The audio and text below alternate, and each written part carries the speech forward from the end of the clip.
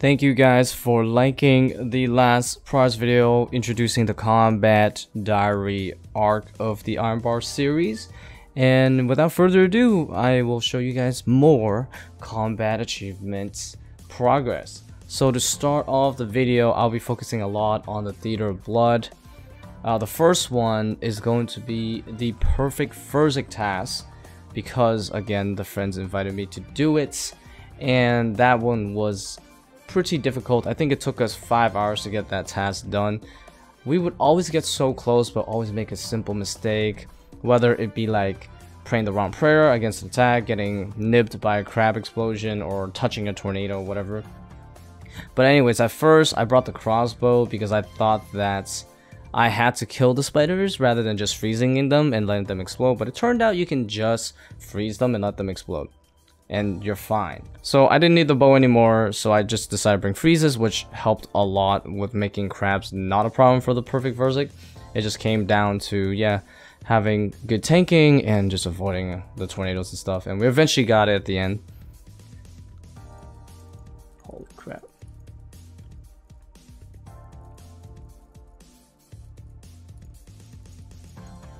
We got it! Did we get it? Please tell us we got it.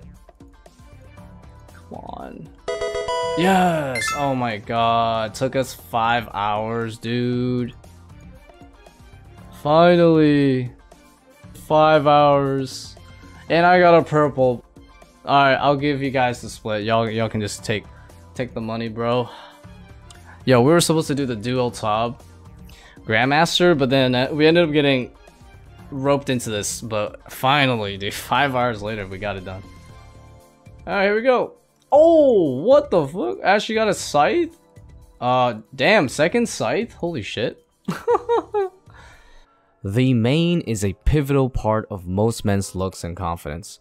However, hair loss is a very common phenomenon that happens to most adults, male, by the age of 35. As a male in my 20s, it is apparent that my hair has thinned a lot over the years too. But what if it is possible to keep our hair? Luckily, hair loss prevention exists, and Keeps is the premium hair prevention service. The Keeps subscription service includes connecting you with a certified doctor who will tailor and send the right prescription every 3 months to your doorstep. You also have 24/7 access to your Keeps doctor to address any questions and concerns for a high quality service. Check out some of these testimonials from Keeps customers after using Keeps for 4 to 6 months. The Rice Fields, in collaboration with Keeps, is offering a 50% discount on your first order. Start saving your luscious hair now by clicking on my link, keeps.com/ricecup, in the description. Thanks for listening. Back to the progress. Wait, how much is this? I think I'm gonna keep this, to be honest. I think I'm gonna keep this, and then I'll give the split, you know, on my main. So I'll keep this scythe. Be nice to have two. Hey, sweet. Wait, does this work uncharged? What does it look like uncharged? Oh, actually. So the uncharged scythe is actually really useful. I went in depth with the uncharged scythe on a Huaman video that I'll put on the top right if you guys want to learn more about its uses. And generally speaking, it's really good for Slayer mobs that are low defense because it's still stronger than a rapier and such, and you don't have to use blood runes for it. So whenever I have to do a bunch of different Slayer tasks when I'm pet hunting again, which I will be kind of soon, second best in slot against certain bosses that have low defense, like Grotesque Guardians and like Dagonoth Supreme, stuff like that. So super useful, save a lot of blood runes. If you are a big fan of combat achievements, I highly recommend subscribing to this channel because I plan on finishing all of this. So if you want to follow the entire journey the best way to do it is to subscribe to this channel. So do it.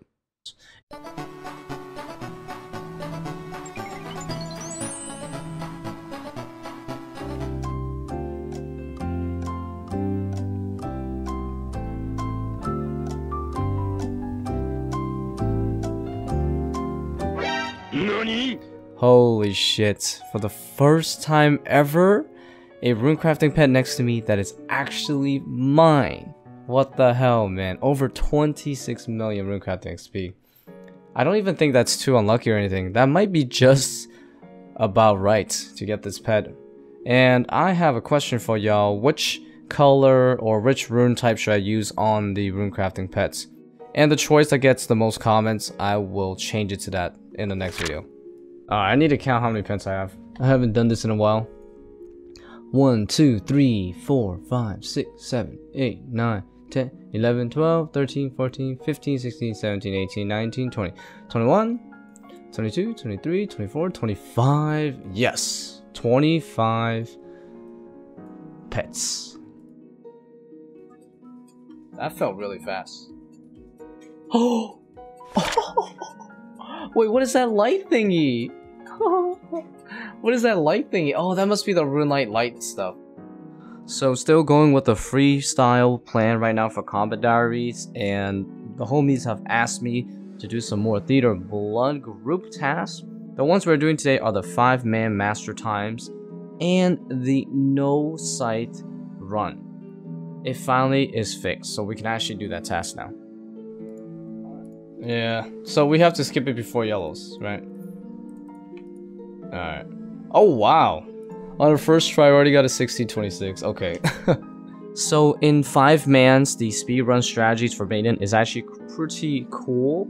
Because normally, you only manipulate the crab spawns on the last wave, which is 30%. You ignore them after you freeze them and just go for the boss kill. But for the crabs that are on the first spawn at 70% and the second spawn at 50%, you actually stack them together. So when the 50% crabs spawn, you freeze them, but we are DPSing so hard, like we'll be decking out claws and all that stuff. The second spawn will spawn so fast that they will literally stack on the first spawn of crabs as long as the freezers get them. And then once they're clumped together, and the rangers can chin both spawns at the same time, which saves a lot of time. Oh, nice. Okay, we did it for the master. Oh, 14 minutes, 15 seconds. So we're a minute and 25 off the Grandmaster, huh? On our second try. Oh, damn, my chance. God damn, the blade's so dark, I can't see. They finally finished the task after glitching, like, after 2 attempts. They finally fixed it, and it always seems to work now. So I spent a ton of time trying out the hardest task that I've done so far out of all the Combat Diaries by a long shot. And this task was the Grandmaster Duo Top Time, which is to clear top in under 26 minutes with only 2 people. Incredibly challenging because you could not just do top the way you would normally do top. You have to learn a lot of speedrunning strategies. And I think the goal of this part of the video is going to be showing you guys the strategies that I had to learn in order to actually get the time. Because when we just went for the dual TOB without learning the strategies, the best time we could ever hope for was around 28 minutes, which was such a big difference from the 26 minutes. We needed 2 minutes to shave off. 2 minutes. Even the thousands of tops I did and the 100 plus hard mode tops I did not prepare me for this task. You really needed to learn some speedrunning strategies. And so I did, with the help of some viewers of mine who regularly does the speedruns. And of course, with a lot of practice, we got it. It took us about 30 hours or something. I did it across many streams. Like literally, I would stream the whole time, just me and my friend practicing. And we did that a few streams. So yeah, it was probably 20, 30 plus hours of practice. Like no joke. It was actually that hard. The second hardest task I've done so far is probably the Hun lift task, which took like 5 hours or something. But yeah, this was insanely hard. But I'm glad I've learned it, because learning the speedrunning strats, at least a decent amount of it, will help me a ton when it comes to the other TOB speedruns for like 3 people, 4 people, 5 people, etc. There's a lot of other Grandmaster speedrun times that I have to do. So yeah, they're really, really useful. So let me go ahead and explain some of the strategies in the order that I learned them, leading all the way up to the sub 26. Even though Maiden is often considered one of the easiest bosses in Theater Blood, in a duo, it's probably one of the most intricate fights out of all the bosses. I kill the red crabs that are separated from the clump, and I also kill Maiden as the main DPSer. And between the spawns, let's say 70%, when the crabs are about to spawn, I need to get ready to kill any crabs that are rogue. So I'm normally on the north side, so as soon as the crab's about to spawn, I have to make sure I get at least one big hit on the single crabs that are coming from the north. I have to try to kill at least one of them because I'm using Death's Charge. Death's Charge lets me get my spec back faster, so that means I can get an extra claw in or Halley in for this fight, which helps a lot, saves a few seconds. And for my friend, his role is quite different from me because he has to focus a lot on freezing crabs. And how the crabs spawn really determines a lot on how fast we can do this. If the crabs mostly spawn in the far back, that's really good because he can just freeze them all before he makes it to the boss, which means it doesn't heal off of it, so that's nice. And there's a crazy mechanic with barrages. If you use Ice Barrage, you have the ability to always hit and never miss, as long as you have good enough mage. Whereas Blood Barrage doesn't have that effect. So yeah, it's a more recent update, but it's so OP because if you know that trick, you can just Ice Barrage the clump and they'll die super fast because they'll never splash. Super amazing. And also reducing the boss's defense is really important. So we need to go for at least 2 Warhammers to start off and then hope that I have a big BGS spec at the end, because what that does is I can lower her defense to 0. And if I can get her to 0, then the fight becomes insanely faster. And we just have to avoid the bloods at all times. We cannot even freeze it at all. It's a waste of DPS. So yeah, there's a lot of very fine-tuned movements here. So blow hasn't changed too much. All you want to do is maximize how many hits you can get. So that means open with Halley if you can just perfectly get to it as it goes down. And then you can get maximum scythe hits in and then go for another Halley to finish it off the rotation. And doing it that way allows us to usually get it in 3 down. Anything over 3 is a reset because there's really no reason why we should sell for 4 down. So Nihilo room is the most complicated room for speedrunning outside of Verzik because there's so many different waves, which means that in order to maximize your time, you have to really know your waves, basically know exactly what's going to show up next, and you need to know exactly what to do for every single wave, transitioning as well. And there are a few key speedrunning strategies that you really should know in order to really get a good Nihilo time. And unfortunately for us, we never got super good at it, especially me. I never got super good at it. So that was the room we suffered the most. Essentially, there's 2 big things to keep in mind for speedrunning. The first one is knowing when to pre-fire. So there's going to be a lot of spiders that are going to take its time to make it to the center. And if you know which ones to kill before they show up to the center, that's really crucial because there are lots of flashing spiders that will flash to green, and as a ranger, if I can kill them with a blowpipe before they change to a different color, it'll save a lot of time, because if you had to kill it with mage or melee, they're twice as slow versus a blowpipe, so you lose a lot of time if you cannot kill them with a blowpipe while they are flashing their way to the middle. You want to learn for that. And a second one is knowing the stall caps. So there are a limit of mobs that can spawn and be present during certain waves. So like during the early waves, I think the cap is like, I'm not exactly sure, but the cap is under 20, which means that you can't have too many small guys show up at once. If you don't clear them on time, it's gonna stall, and then no more crabs will come, and you waste a lot of time.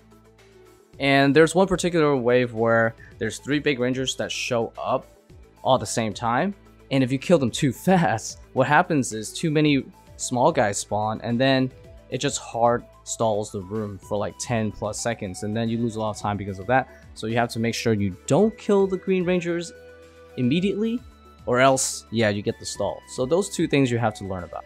So for Dark Beast, there's really not much to say. It's pretty much the same thing that you would do in any team. Just be fast with the general mechanics, nothing special.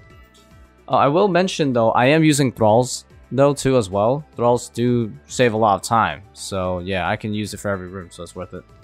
Now let's get to Sarpis. Sarpis, it's not too much different either. You just want to go for max DPS, so that just means scythe the whole thing. And the specs though, you want to go for 2 Warhammers and land as many BGS hits after that as possible.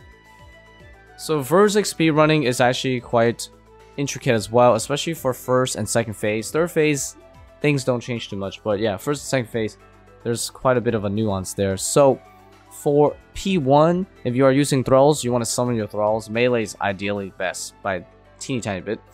So staff usage is quite specific. If you are the major focus person, you should be spamming staff the most and try to get as many hits as possible, which is 4 hits and then followed by 3 hits per cycle.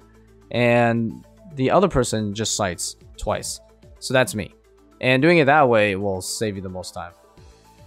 So for P2, there's some pretty important things you want to know about for the speedrunning. And it mainly involves learning how to use RCS spells. So for Death's Charge, you can gain a lot of extra special attack back through the red crabs. And also through the crabs that spawned before 35%. So for example, there's a melee guy that spawns, you can one-shot it and you can get a free 15% spec, which is really nice. And on the red crab portion, the healing portion, you can hit the red crab down toward near death and cast Death's Charge, and when the crabs go into the boss, or when you actually kill it, you'll also gain 15%. So you don't actually have to kill the crabs to gain the 15%.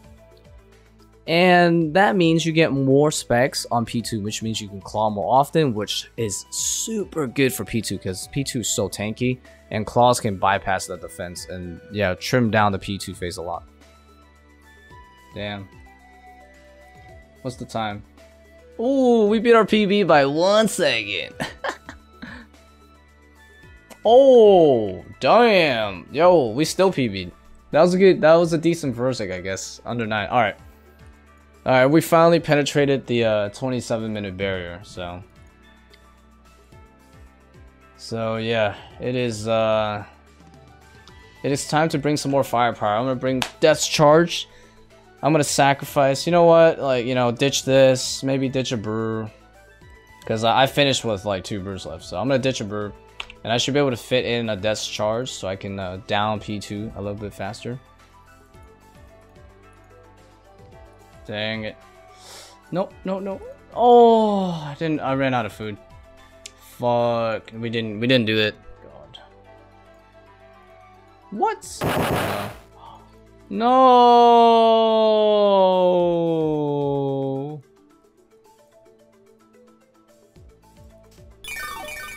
Fuck yeah, I also got the Death's Charge for that. God damn, I've had to sacrifice another hilt. This is my second one, I think. Not really sure, but yeah. A lot of money down the drain, but it's okay. Dupes are best used like this. Like, wherever the hell this is, it's insane. Like, yeah, okay, 236. That was hopefully decent. Fair. 541. Okay, that's much better for sure. No complaints, man.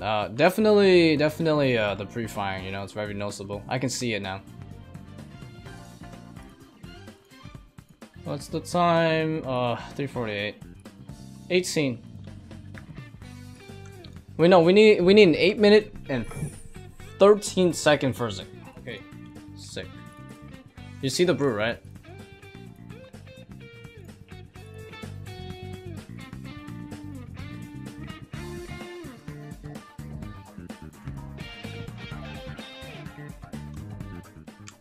Oh shit. I need you. No! Oh, dang. Oh, you got this though, bro. Just play it safe and hit one at a time.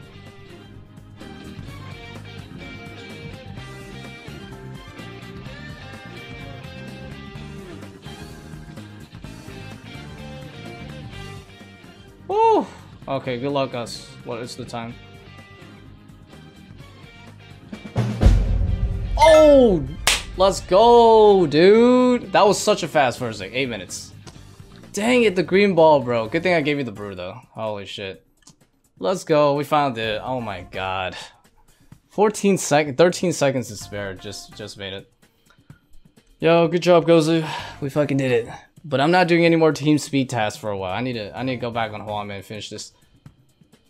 Okay, so we're gonna go for the Grandmaster for challenge mode rates for 5-man. I think this is going to be... we can actually do the 30-minute time for sure.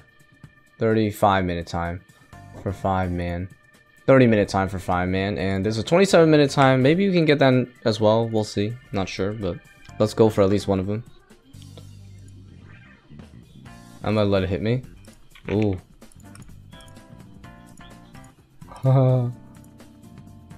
Oh, what? I still... it's okay. They should be able to kill it, I think. Yeah, failed immortal team raid? What the hell does that even mean?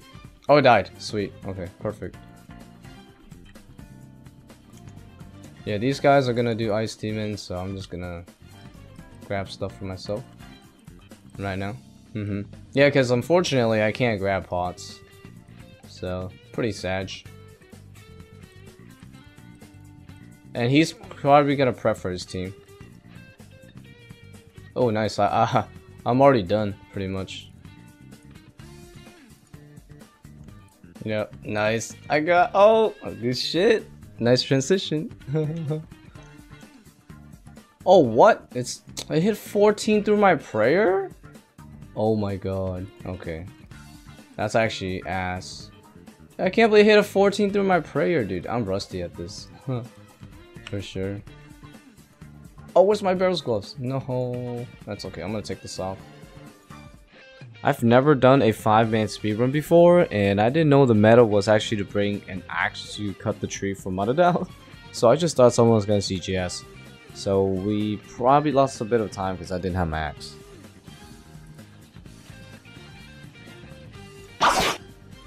Yes! Sweet.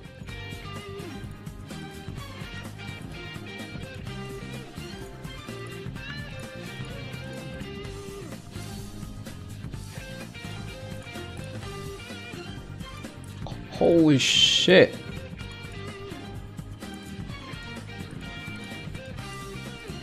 God damn.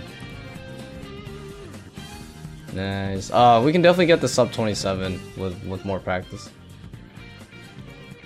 Damn, that's awesome. In our first try with hella deaths, we still have 50 seconds to spare. Ooh. Nice. Oh, very cool, very cool.